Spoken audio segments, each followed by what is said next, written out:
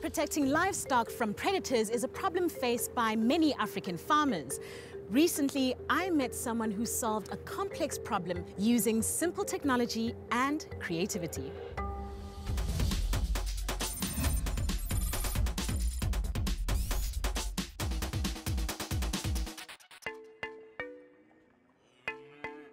Kitengela is a village on the border of the Nairobi National Park.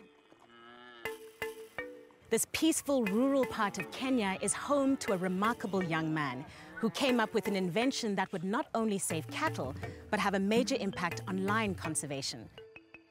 The lion and the human conflict has always been there. Even when I was born, Maasai were always killing lions. Richard Turere grew up herding his father's cattle here in Kitengela, where lions regularly came from the neighboring reserve to attack his family's livestock. So there's a border here, which is the river. The river is the border. So the lions just cross over.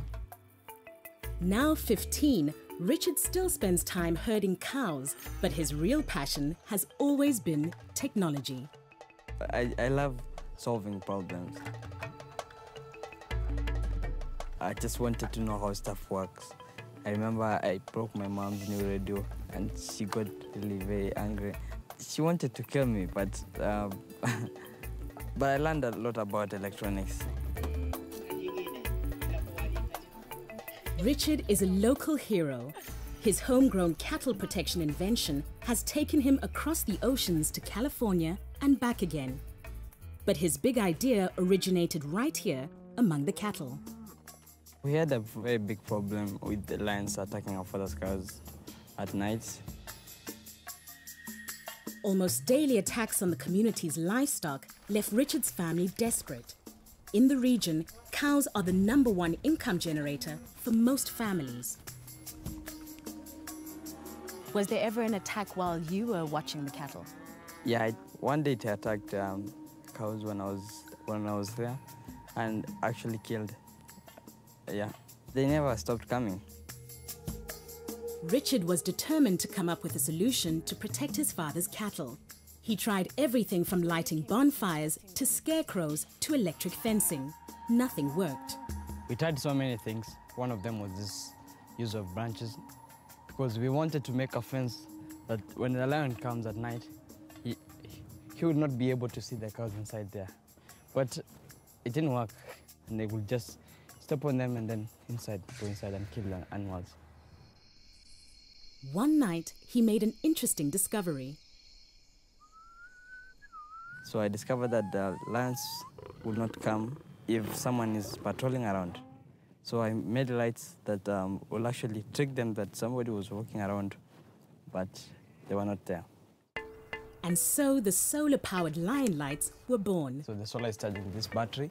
Richard figured out that by connecting LED lights to a solar-powered battery through an indicator from a motorbike, he could make the lights flash, mimicking a patroller's torch. So this is this is one of the lion lights, yeah. Right.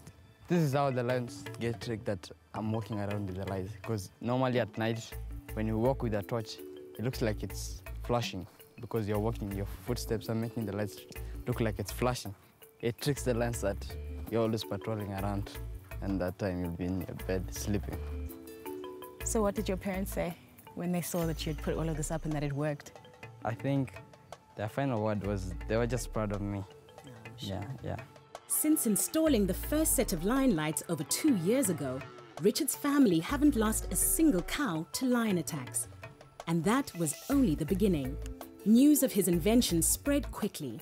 First his neighbors and then farmers across the country started commissioning Richard to install their own lion lights. Around the same time, a group of conservationists from Wildlife Direct, led by Dr. Paula Kahumbu, were conducting research into lion attacks on homesteads.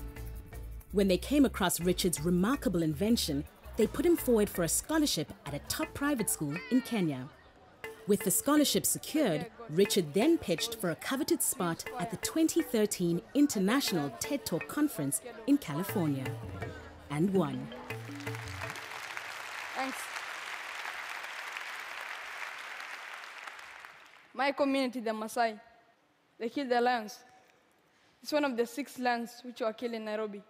I used to hate lions, but now because my invention is saving my father's cows and the lions, we're able to stay with the lions without any conflict. I used to watch TED Talks, imagine, when I was a little boy, because my dad liked watching them. So I'll watch them, and I didn't imagine that one day I'll actually sit down and watch my own TED Talk.